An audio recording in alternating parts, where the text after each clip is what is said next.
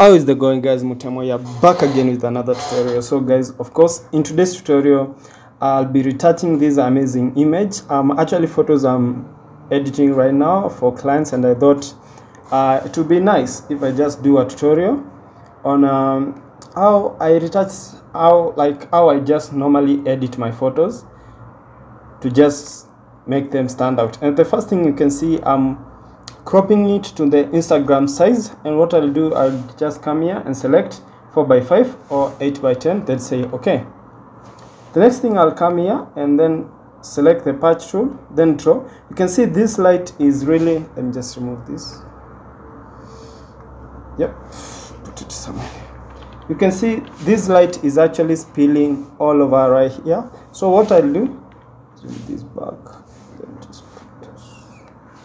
Okay, I'll zoom in and then just select this area from where the light is spilling from, then go to edit, fill, then content aware, then just fill it.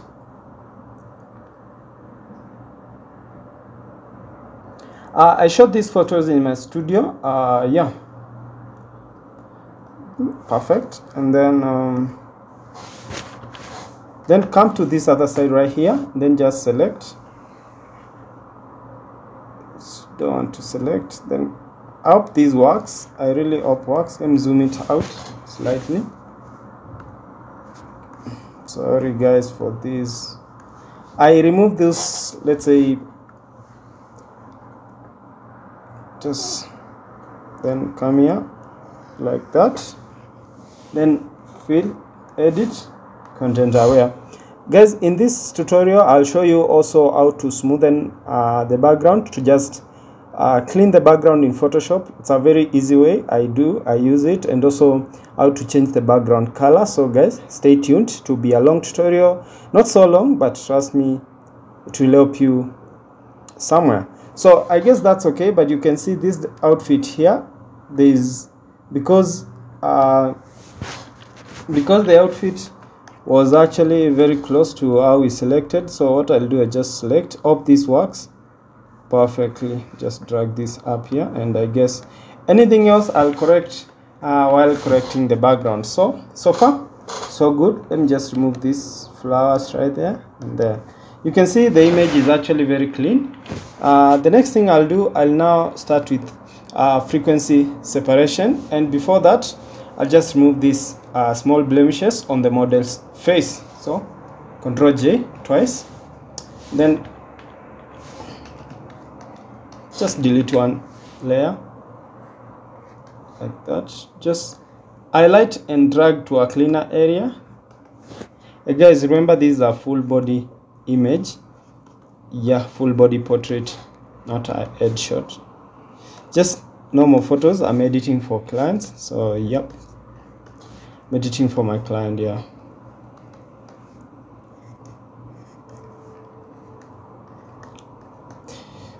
I did some correction in Lightroom. That's why you see the lighting and the color looks nice on this particular image. So far so good. So what I'll do, I'll duplicate this. Let's call this texture, and let's call this color. Select on the texture layer, disable the texture layer, then select on the color, go to filter, noise, dust and scratches, and because these are full image, I prefer using a radius of 4, then say okay. Then go to texture, image, then apply image, then right here select the color, make sure the blending mode is subtract, opacity 100, scale 2, and offset of 128, then say okay. Change the blending mode right here to linear light, then create a black and white layer on top of this. Or you can go to my actions and I can also go to my actions and select invert check layer, and just come here and let's push these highlights like this, so that we can see the midtones and the highlights and the shadows. Guys, with the invert check layer, the black parts are the highlights, the white parts are the shadows, and the just grayish parts are the midtones. That makes it easier for me doing frequency separation, but it won't be on all the time because I just want to retouch this image as fast as possible. Pick your mixer brush tool. Of course, make sure the wetness is at 10, load 75, mix 90 and flow of 200, and make sure it's a clean brush, and let's continue.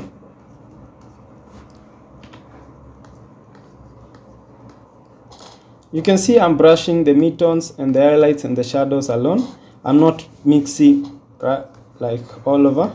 If I could just disable the invert check layer, just to see how much I'm doing so far. You can see this, we have retouched. I'll show you, I'll put all these two in a group, the frequency separation.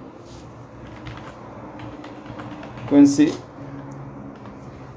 separation.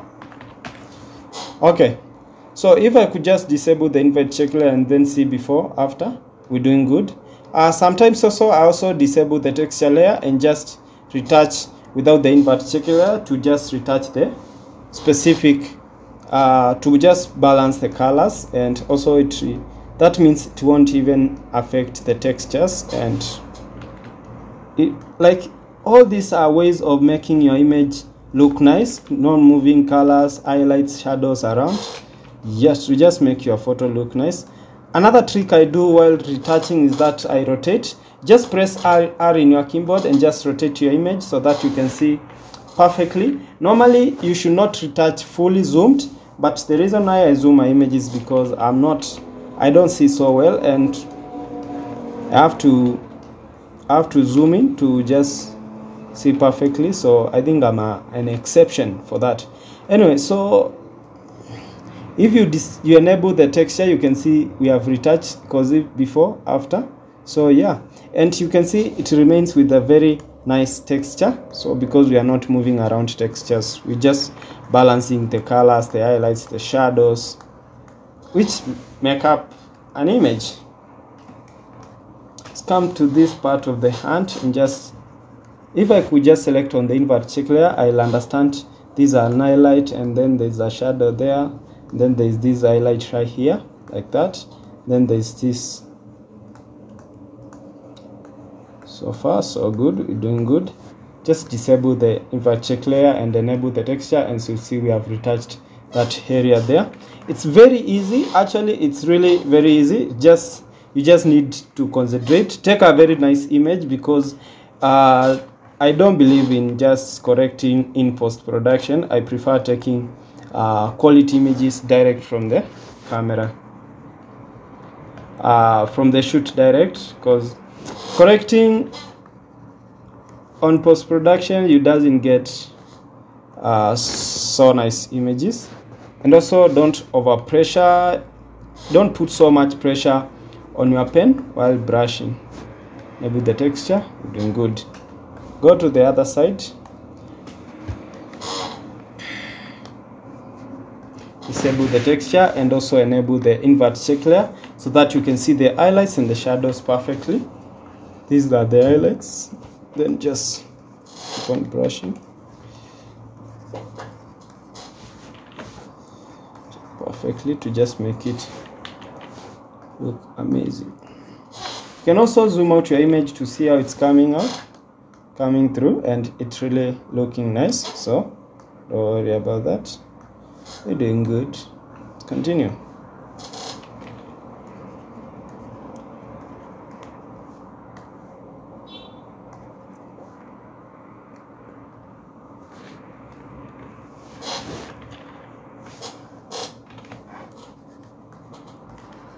Also, another reason I zoom my images is the screen I'm using. It's slightly small. Still my MacBook is not working so far. So yeah, let's continue.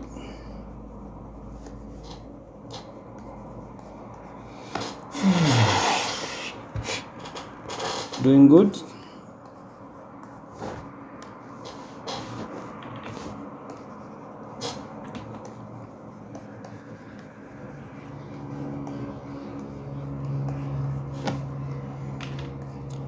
The legs are very, very delicate, but just balance with dodge and burn, so no problem.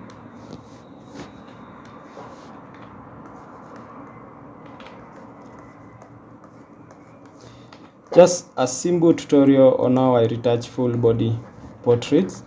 I've done this before. I've done a tutorial like this before, and yeah.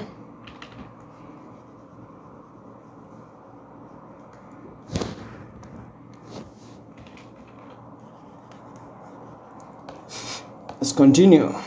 Hope you guys are following along as we retouch this amazing picture of my client.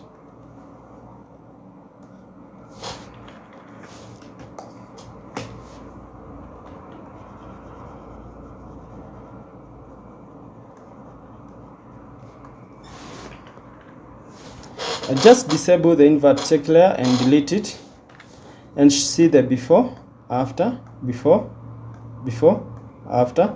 We have done some really nice job with the frequency separation. The next thing I'll do, I'll just balance here to just make it even more balanced. Don't move around textures too much, don't overpaint, just make sure it's very just normal and settled. Guys, if you can see, the makeup artist did a little bit darker foundation on the model's face, which is, the makeup was good. So what I'll do, go to my Retouch Academy and then select the DB curves,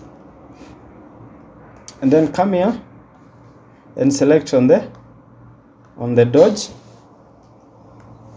Then just pick your brush tool, make sure the flow is, let's say, something like 6, 9, 10 there, and just paint mostly on the face.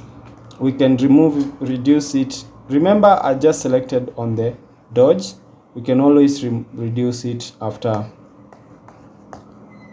we have done painting. Disable the visual aid, delete it, just continue painting. You can see it's brighter now, and just increase and then paint on the other parts like that. There you go.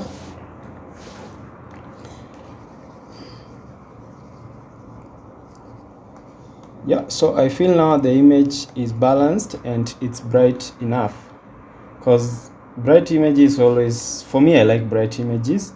I can always darken the background. For me, I really like bright images.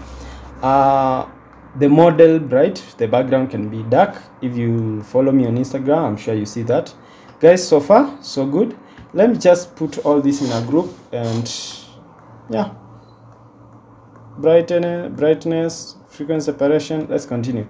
The next thing I'll do dodge and burn. Just come here and select the DB curves again, and then just come down here and pick your dodge. Make sure the flow of the brush, pick your brush, reduce the brush to the size of the area you're brushing. Guys, this is not like more of a tutorial, just how I normally edit my photos for clients, personal shoots and stuff, birthday shoots. Yep, this is how I normally edit. So if it's almost the same as your workflow, please comment below. I want to see if maybe we're doing the same. You don't want to feel like I'm doing something different or something, you know. Yeah.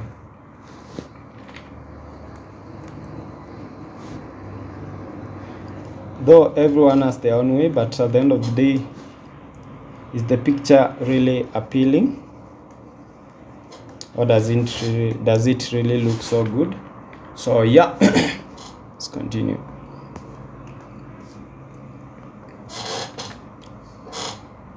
Yep, you can see we have dodged, and it really looks amazing. I won't burn the image. As I said, I like bright images, so the glow is there. So far so good.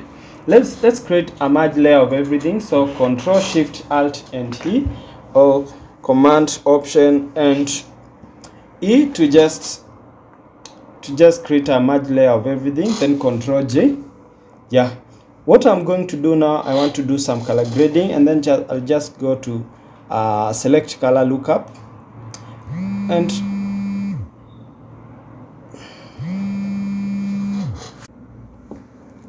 anyway, so sorry about that. So what I'll do, I'll start by I want to do color grading, and you can see the skin tone is balancing from the head to, if the skin tone did balance, I just have run my even skin tone action, but I feel it's balanced. So what I'll do, I'll come here to color lookup and pick this my color alert, this two right here, and load it. Yeah, I feel that looks nice. So what I'll do, I'll just need to reduce the opacity like that, then come here to my actions, select the light contrast. So far so good.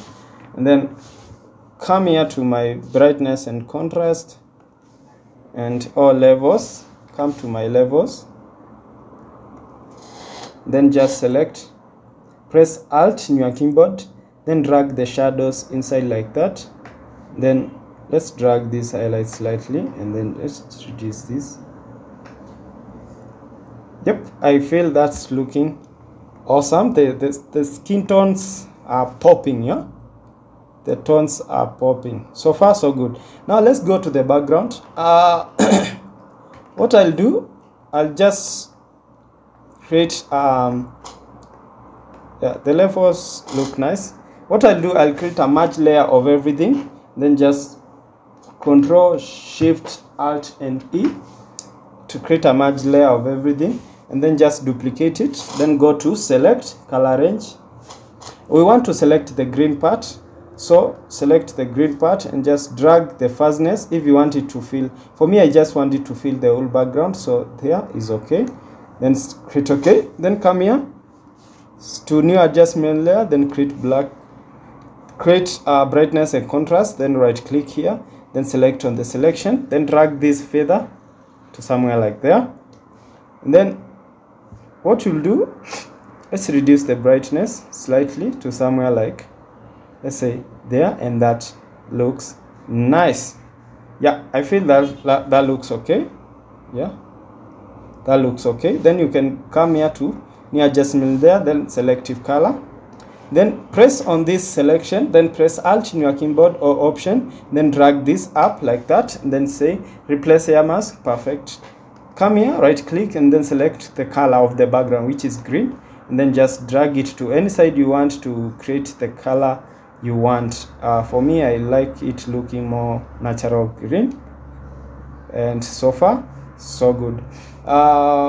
Yeah, you can see the background. We can call this background, but the next thing I'll do, let's call this background group, and then can call this background.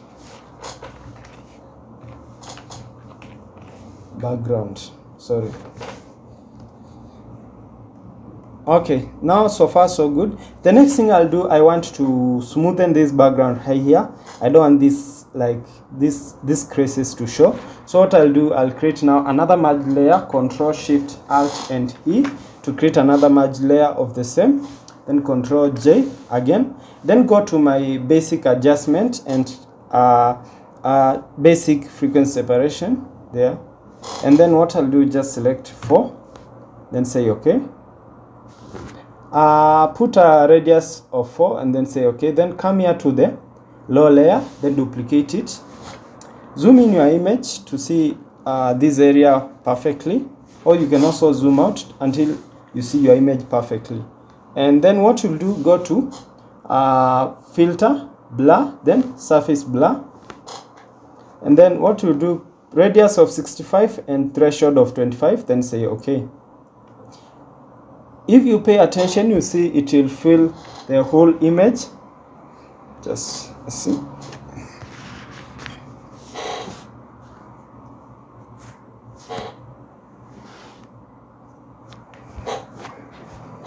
So you're waiting for it to load. Almost. Boom, boom,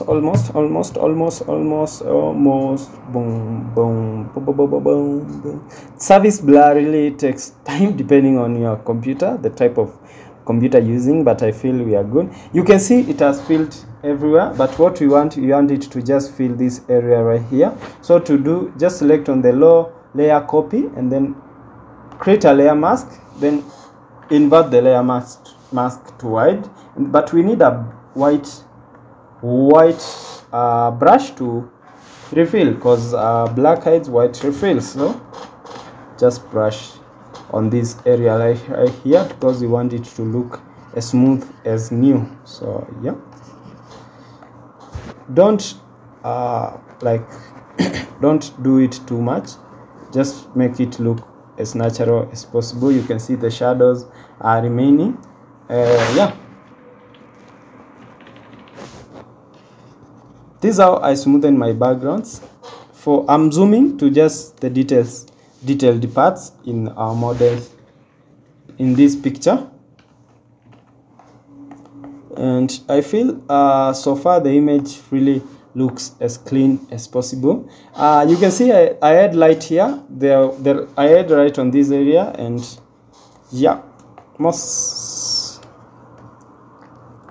boom, and just feel let me show you all the layers we have done to just create this in less than 20 minutes, because we have edited this photo in just less than 20 minutes. Guys, remember, it's a full body portrait, and I feel the model's eyes are actually white. I don't think the need of us whitening the eyes, so I feel the image looks nice. What I'll do is I feel the image already looks nice for the, yeah. If I could just put all this in a group, from frequency separation to everything, and call this full edit. If I disable the full edit, and you see how our image looked when we came into Photoshop, and now after we have done full edit in Photoshop. That's just how I normally edit my images, to just make them glow, look nice, stand out. And you can also continue. Let me show you how I normally sharpen my images.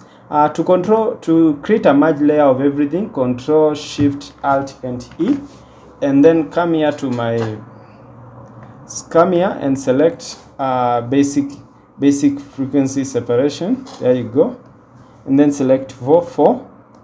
Okay, what I'll do, zoom in. Remember, I use the same to smoothen the background. So what I'll do, come here to the high frequency and then duplicate the high frequency, then create a layer mask of the same and invert, then do this. You can reduce the flow of the brush, then you can start by brushing the eyes, something like that.